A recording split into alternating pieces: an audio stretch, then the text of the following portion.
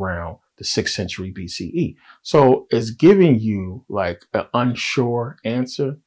But what it's doing in the background, what it's trying to do is put the Jews in place in the 5th century BCE. Now, if you do that, then everything is fair game. It's all go. Because like, okay, it's a possibility that these people were here, because here you have this Greek, historian, this traveler talking about the Jews, so long ago.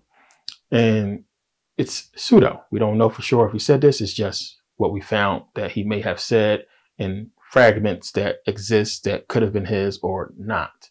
And this is from, I talked about Diodorus Siculus, who's talking about Hecataeus. And anybody that's a real researcher has to understand that any information that we get, every single thing, I don't care if it's Josephus, I don't care if it's the 1st century CE Catholic Church, anybody who's speaking about them is quoting Diodorus Siculus, period. And he's getting his information via his fragments and information that he have from Hecataeus, which is considered pseudo.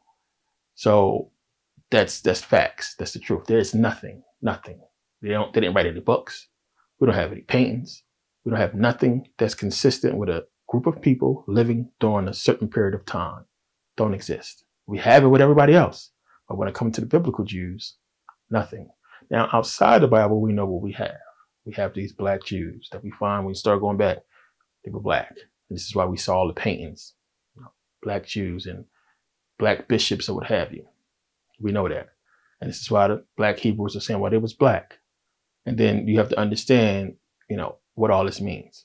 It means if anything else had this type of background and history and information to it, we would immediately call it a fake.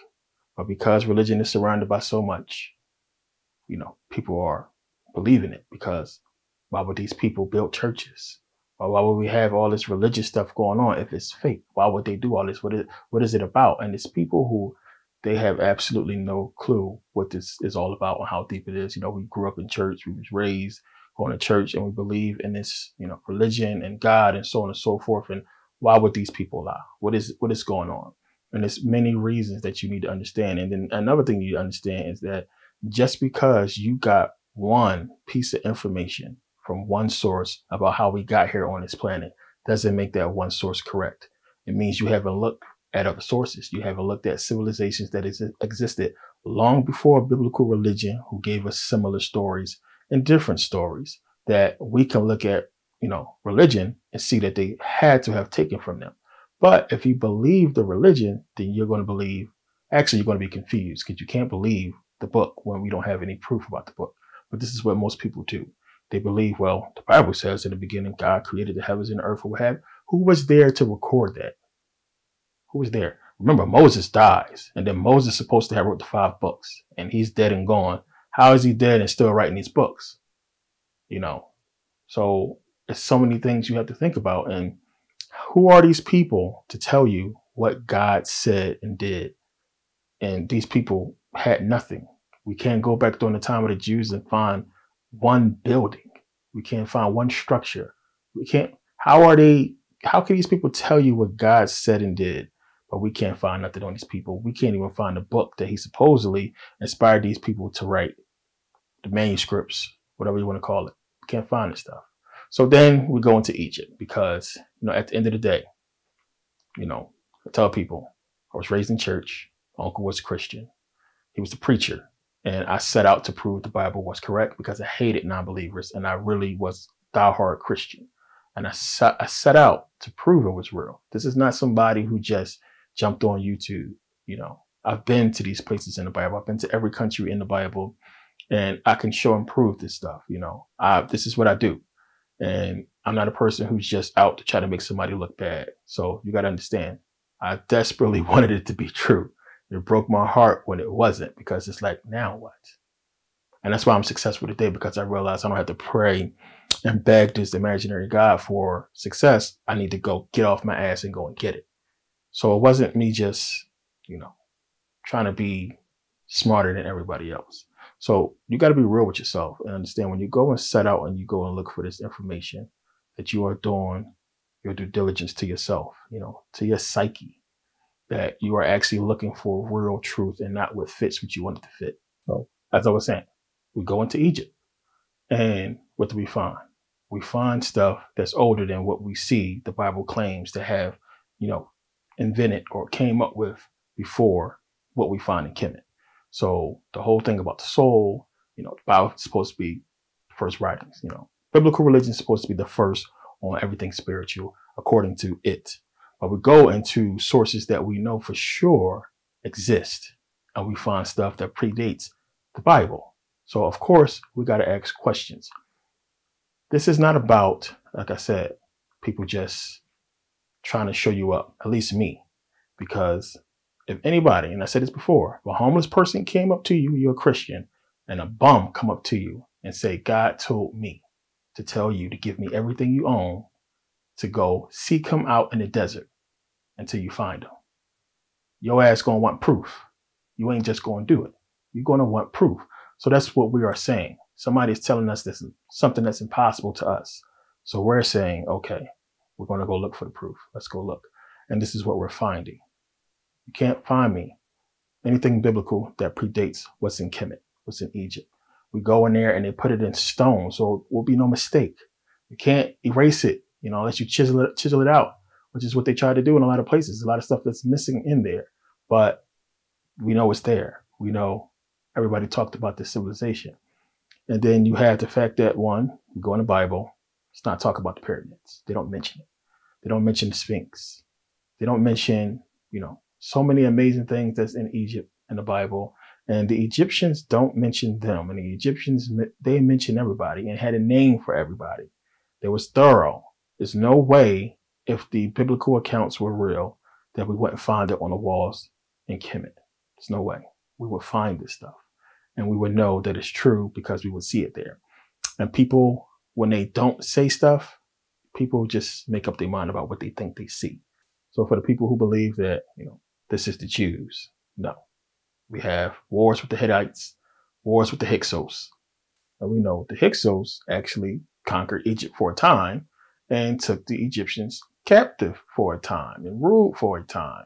So the people you see in bondage, if you don't see Ramses, bashing the skulls of the Hittites, a lot of them are the Egyptians themselves. But they describe these people as who they are. The Hittites, they had a name for outsiders, foreigners, but nobody spoke nothing on Israel.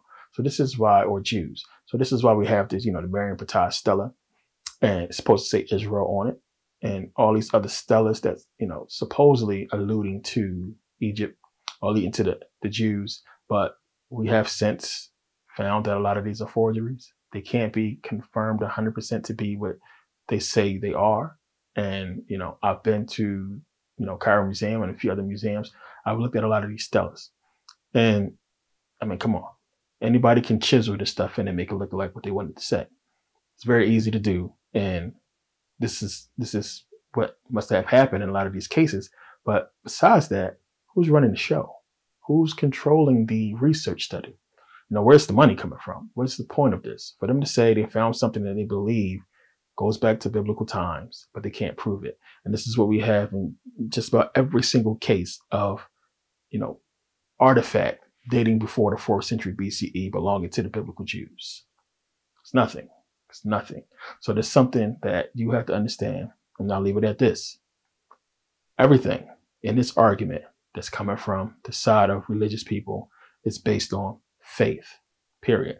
There's no facts to back up Jesus walked on water.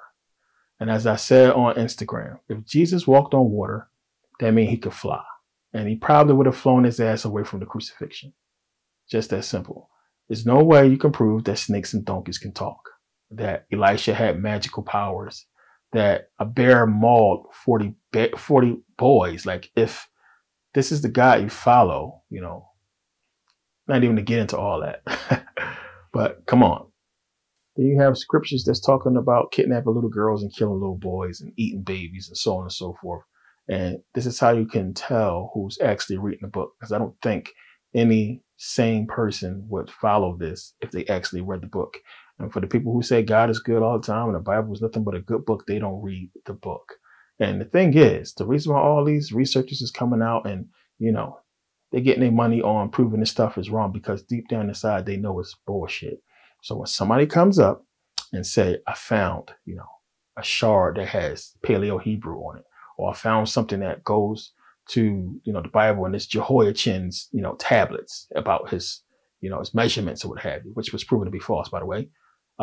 Yeah, real research is like, man, I know the Bible bullshit. I know it's not real. I know ain't no damn, grown ass man survived 3 days in a big fish, So I'm going to go prove this wrong. I know this. I'm going to make a name for myself. And this is what's happening in a lot of cases because common sense just trumps religion any day. And you got to really use your brain and be real with yourself and look at, logic, logic. But when it comes to information, this stuff is based strictly on faith and people having faith and believing this stuff is real and they can't prove that it is. And that's what it comes down to. So I say to you, you don't like me, you don't like people like me, you don't like my followers or anybody that's putting out truth and trying to put out the truth, then if you come at us, come with facts, come with real information. Don't come with this bullshit we've been seeing for years. I really do this. I do this. And I know what's already been put out there because if it was real, I would be a Christian.